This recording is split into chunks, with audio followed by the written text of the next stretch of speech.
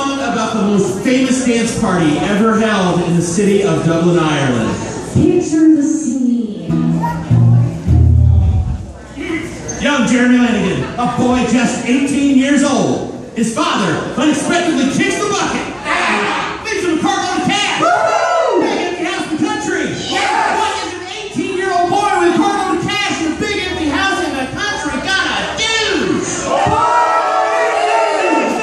He decides to throw a massive party, and he sends out invitations all over Ireland to his friends and relatives, and they converge on Dublin and spend weeks and weeks and weeks learning to dance to impress the newly wealthy Jeremy Lannigan.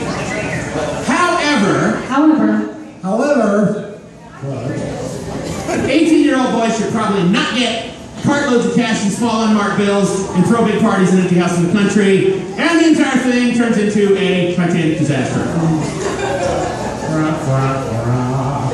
That's the jokes, and that's how they're going to go. So anyways, this is a cautionary song about a little shindig. A hooligan. A hullabaloo.